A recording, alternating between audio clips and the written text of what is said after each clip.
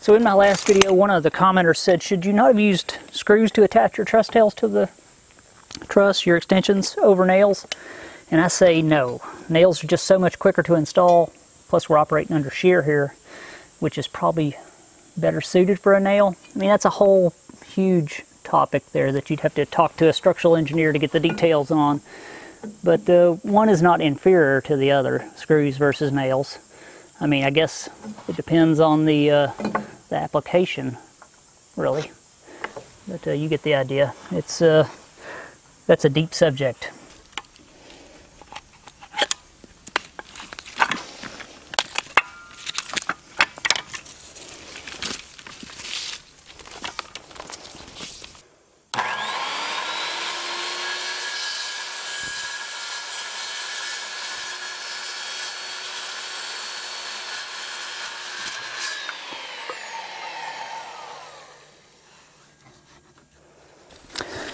So there is a serious, often overlooked medical condition that lots of men suffer from, and some females as well, but mostly it's the men is where I see the most suffrage. It's a condition that I suffer from, and some of my friends, especially people in my family. It's definitely hereditary. It's called noacetol. I've suffered from it my whole life. Those who suffer with it, you can relate, I'm sure. Tool belts don't fit well, pants don't fit well. So one of the positives of the condition is that you can do a self-examination. You don't have to go to the doctor's office to find out if you suffer or not.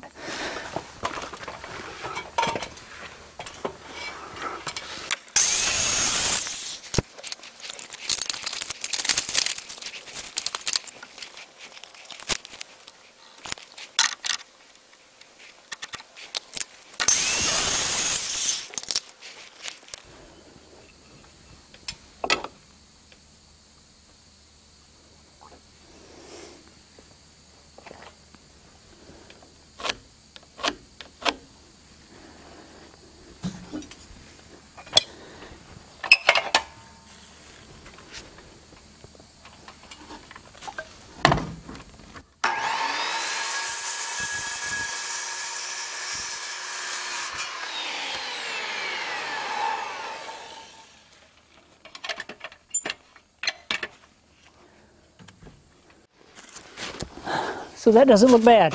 It's not an excessive overhang, just enough to help shield the building from rain towards the foundation, although this will have gutters on it, but that'll be a little down the road. It'll also help keep water and stuff off the side of the building, protect the building from direct sun, etc., etc. Just nice. Like you could walk under this. You know, the roof will line, the end of the roof will actually come out probably 3 or 4 inches past, maybe 3 inches past the end of the truss tail there. So, it'd be nice.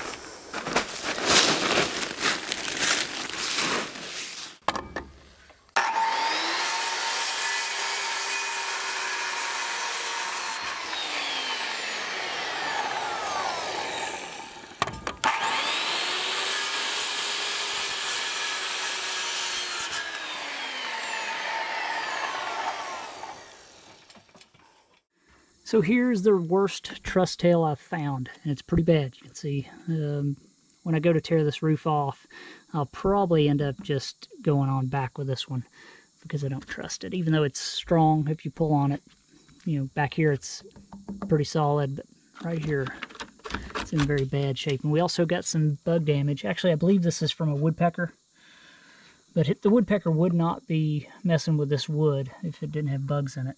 At least that's my opinion anyway. So you can see it there. They definitely didn't touch the oak, which is much harder. It doesn't have bugs in it. But they wanted this softer pine. So we'll have to make up something, some sort of spray to spray this wood with. You know, just to keep this from getting any worse, right?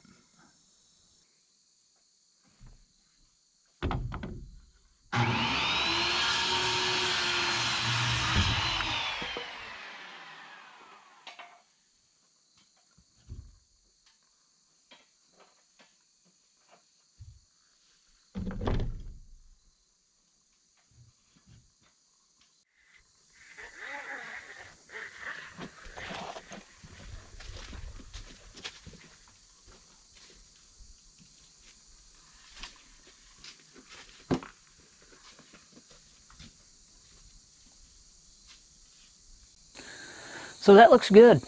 I'm happy with the way that turned out. I mean, you know, pretty simple to do, right? Just got to make sure to try to get them all at the same angle and all at the same length from the building. That way, you know, it doesn't veer in and out. But with a string line, that doesn't happen. So it looks good.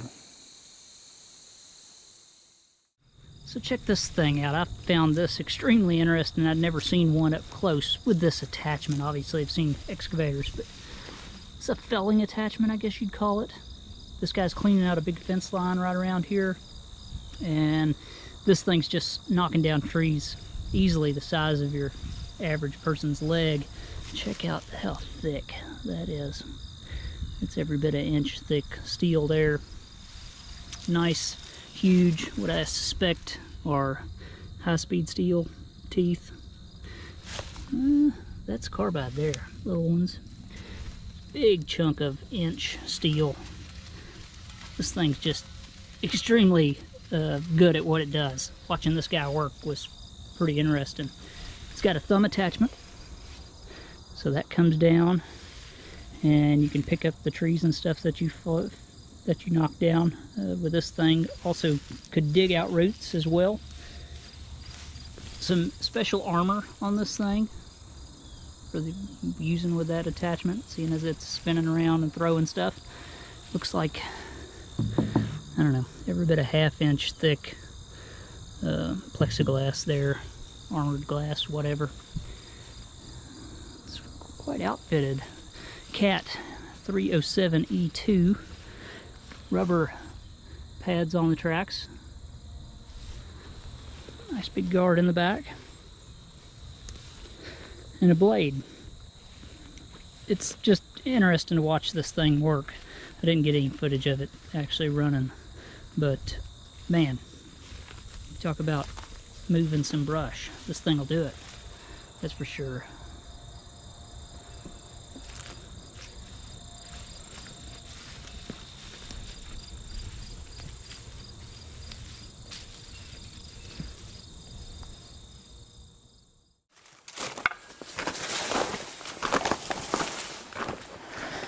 So I had somebody ask, I think it was video before last, why my windows were boarded up, or I got cardboard over some and plywood over others. And that's because I had to jackhammer up the section of pad that the temporary support wall was sitting on, and I didn't want it throwing pieces of concrete and hitting my windows, because that's my luck, right?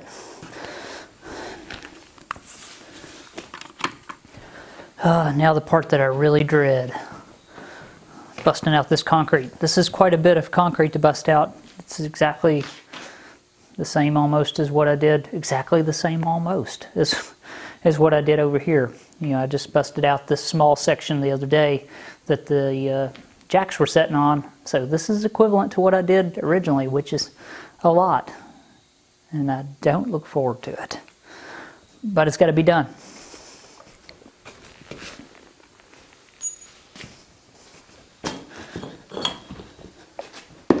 So that first part that I busted out on the other side of the shop, I busted it into really big pieces. That was a pain to handle. So I'm going to bust this up into smaller pieces. It'll take a little longer, but it'll be easier to load, easier to handle.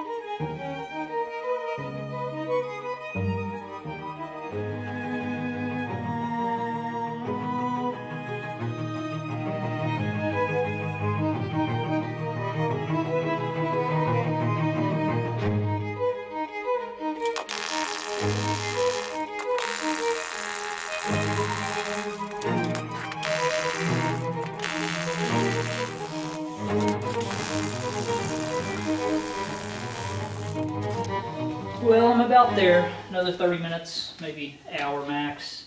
Bust out this. Man, I wouldn't want to have to do that with a sledgehammer. It'd take you 3 days, and you'd be completely exhausted by the time you were done. You'd be good at swinging a sledgehammer by the time you were done. But you'd also be extremely sore. And you wouldn't want to swing a sledgehammer.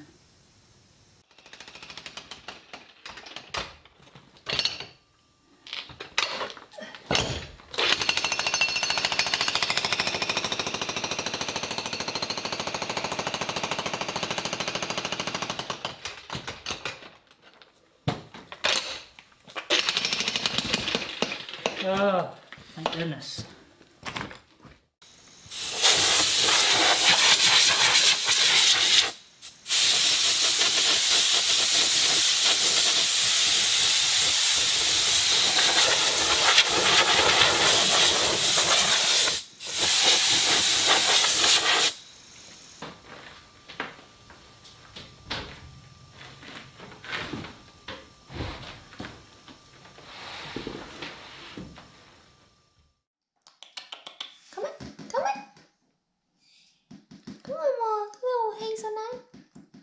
Hazelnut, come on.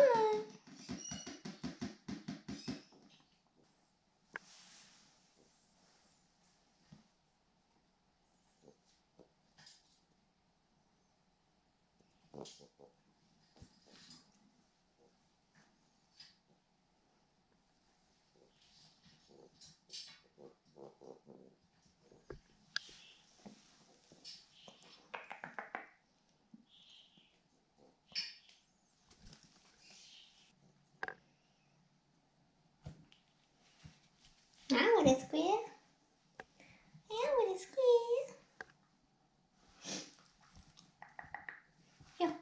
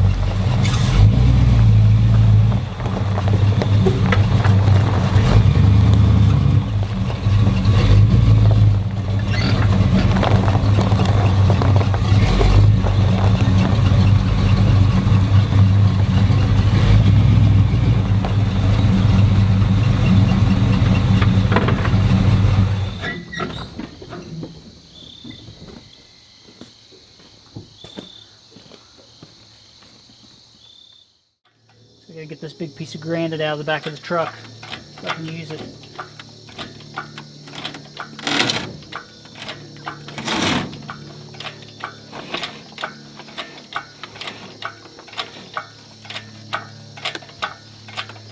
And that thing's got some weight to it.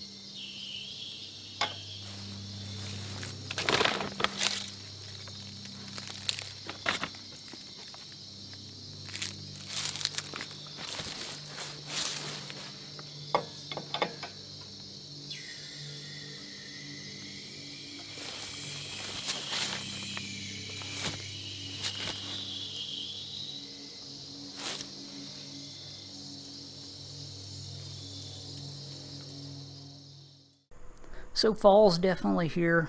You can tell by the changing of the color of the leaves, and the shrubbery's starting to die back, and the woods are starting to look a little more skeleton-like, really. I love fall.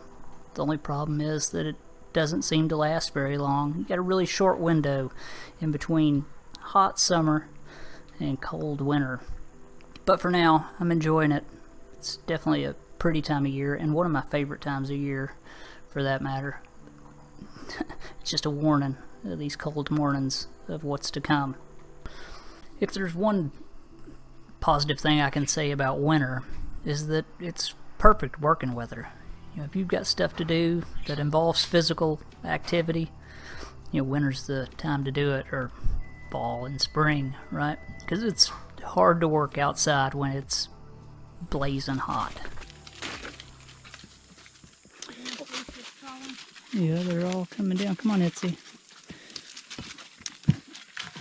So we've had Chloe for about 3 years, the collie. And Itsy is going on, well, she's going on 12, right? So she's 11 years old. We just got him back from the vet. Got all their shots and flea medicine. Little Itsy, she's been suffering with seizures, unfortunately. So we're trying to get her sorted out. We're not exactly sure what the deal is on her. But she's also on other medicines for her coughing issue. So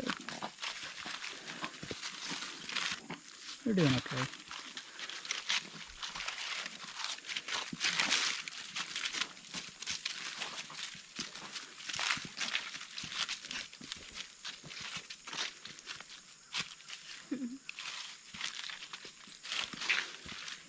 Fall's here.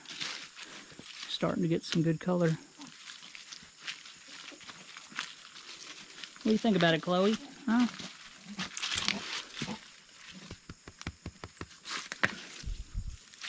There's snow under there.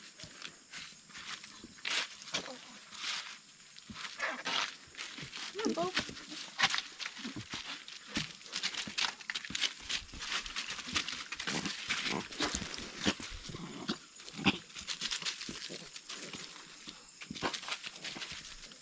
You alright, Itsy?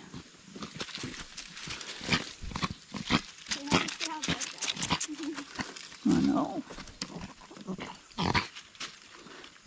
She's old. She could do it out of the best too when you give her a bath. Yeah. Yeah, she just had a bath, so she quite enjoys taking a bath. Itsy does. Chloe, she thinks you're trying to drown her. She's like, I'm drowning, I can't breathe. And her head's not even in the water. Yes, two of them. Gray squirrels.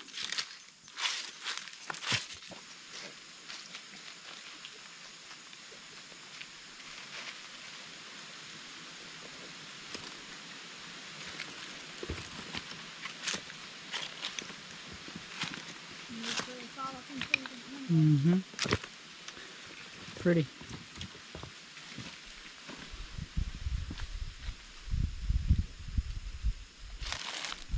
Come on, Chloe. Come on. Come on. Come on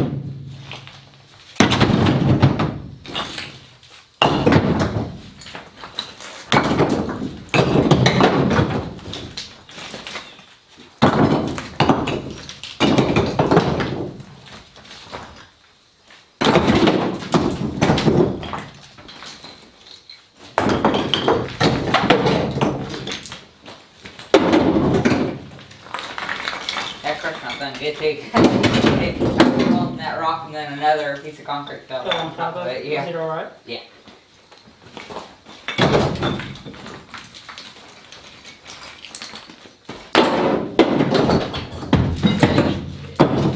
filled it. I see that it's still attached. So it's pretty good.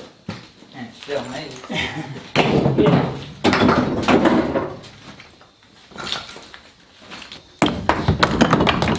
Pull the glove off the fingers. Still stuck.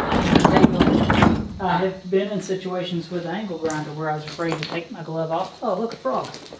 You were scared to take your glove off? Yeah, I was afraid what I'd find once I took it off. Why? Why? Because I thought I'd removed half my finger. I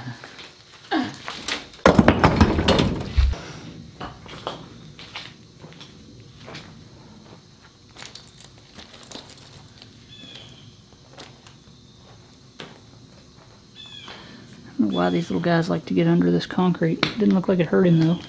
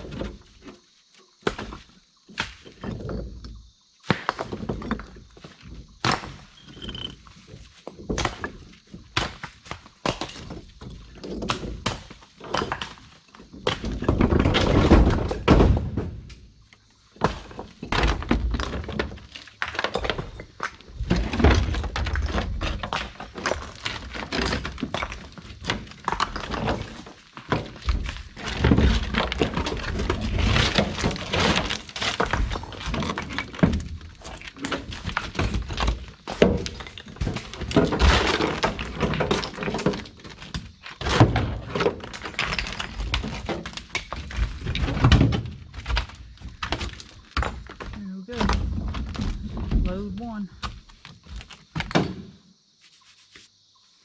I tried not to put it in too big a pieces because it's hard to handle. And then we throw it in the truck they make. I don't think you got a hole in there yet. Yeah, there's plenty of holes in that truck bed. Most of them are rust holes. The bag withstands a lot though. Yeah. You're getting rocks thrown in it.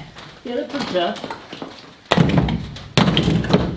This truck's 35 years old. Beds in this truck compete with the new beds. I don't know.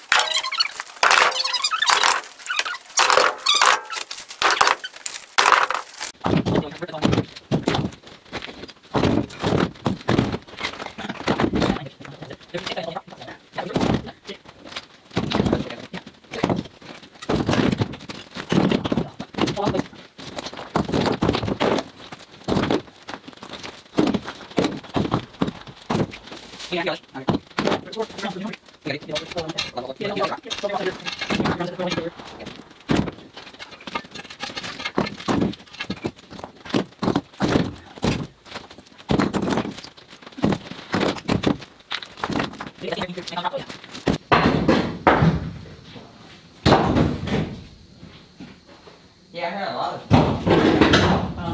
Yeah, I got a lot of it. Yeah.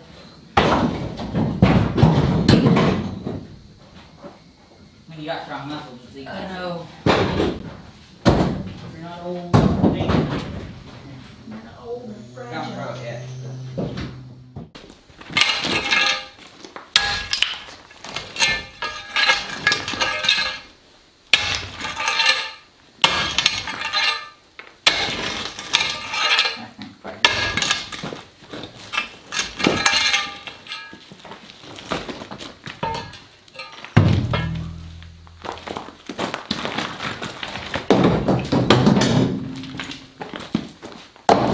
This last piece, nothing to catch up with.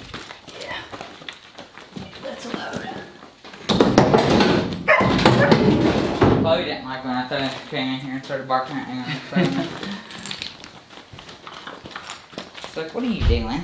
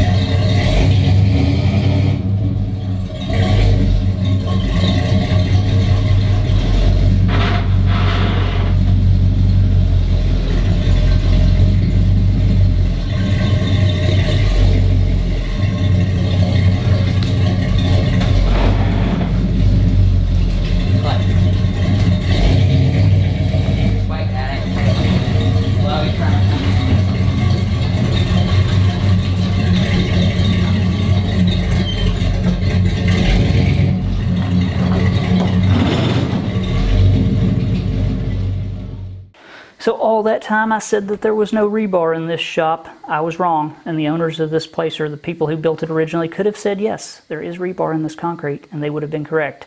But it would have been these only two pieces, at least in this whole half of the shop, because this is all I've found. Now this is a good example of why driving rebar in the ground is not the best idea. Now it's not a death sentence for a concrete to drove rebar in the ground to set the depth of your pour. This one, I'm assuming that's what these were, but they obviously, if that's the case, they missed this one by a couple inches. But you can see this piece, these are both number 3, I think, 3/8 diameter, 3/8 of an inch diameter rebar, and this piece here almost rusted completely in two. This wasn't near a crack where water could get down in the ground. This was in a big chunk of concrete that was pretty much shielded. And there was enough moisture in the ground to almost rust that in two, which is a bit surprising to me, but you know, it is pretty wet around here. Now the idea is that driving concrete or rebar in the ground can cause you issues because it'll scale up, expand, and bust out the concrete. Well, in whose lifetime, right? If you're doing a shop that's not going to be, you know, getting freezing snow and stuff on it, and you're using salts to melt that, you'll probably never ever have a problem if you're in a relatively, you know, dry climate. But just the moisture in the ground's enough, right? But it did not cause any damage, any real damage to this concrete. So there we go. Yes, it did have rebar in the floor, just a couple pieces.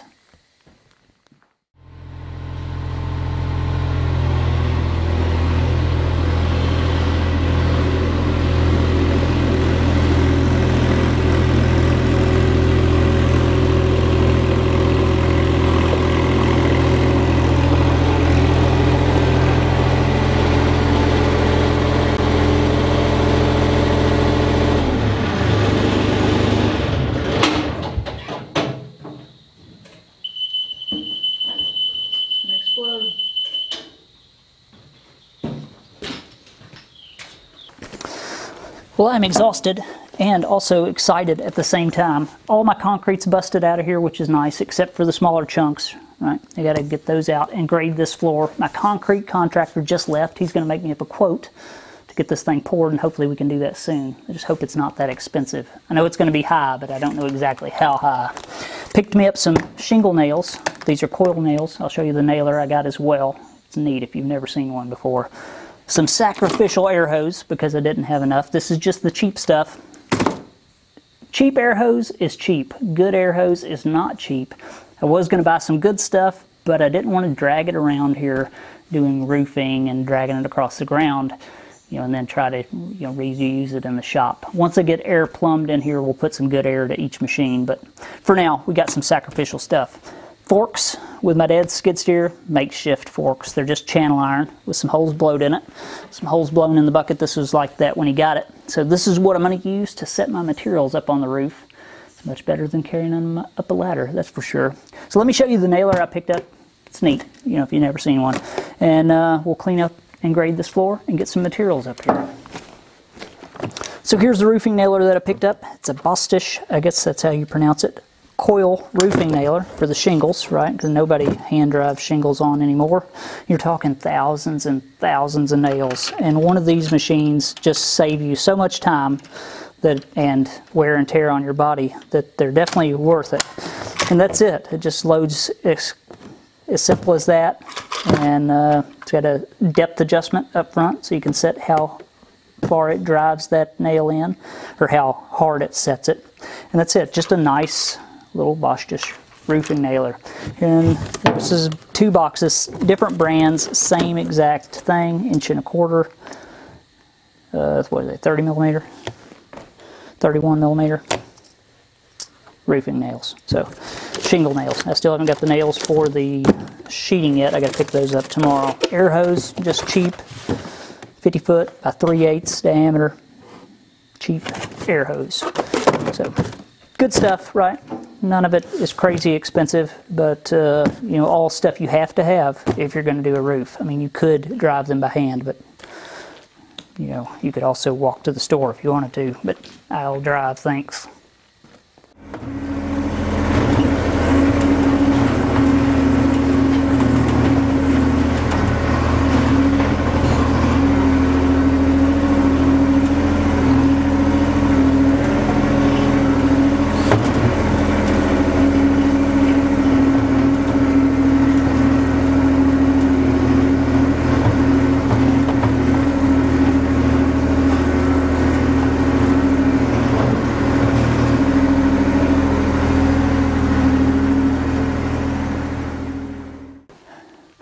So a bucket without teeth on it, probably better off used for picking up gravel, right?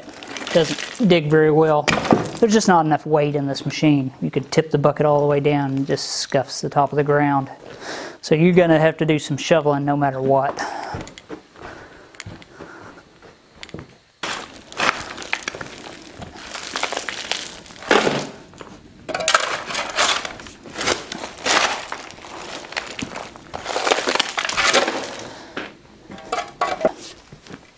So all I'm doing here is bringing the ground down to where I can get the thickness of the concrete that I want on ground that isn't disturbed, right? We don't want to pour our concrete on, loose dirt that will compact, right? We want to pour on ground that's been here for a long time that's not going anywhere, right? It's already moved where it's going to move, at least we hope that that's the case. And, we won't have any settling issues. I've got a tree root here that I'll have to deal with. That's not good, growing under the shop, but that's just what happens, right? And then got some big rocks that I got to get out as well. That's a monster there. That's one of the main reasons why that and the front of the shop's the main reasons why I cut this extra section out.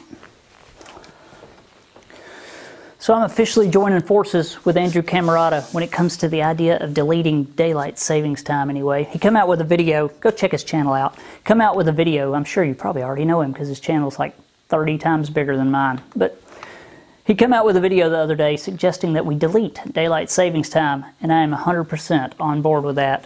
Why they would take a precious hour of daylight from us in the winter when we have very limited amount of it anyway, I just don't know. Doesn't make any sense. But they do, and there's going to be nothing but this for quite some time after work. So go check out Andrew if you're not familiar with his channel. He's building a shipping container castle, and it's not small scale.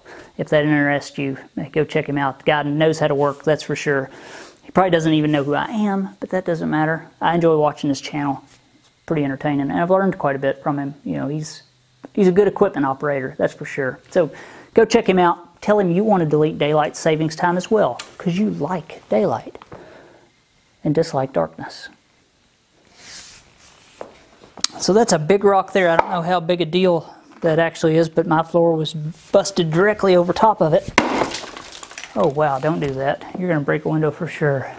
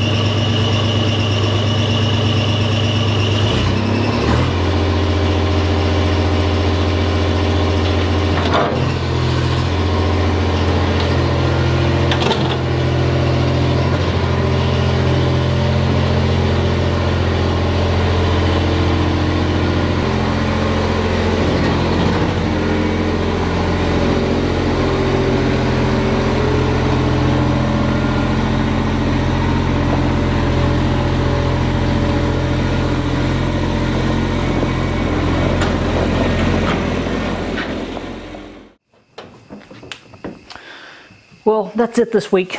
I didn't get as far as I'd hoped I would this week, but I had lots and lots going on outside of the shop. But I did get this big slab of concrete out here, got my truss tails cut, and 100 other things that I didn't show.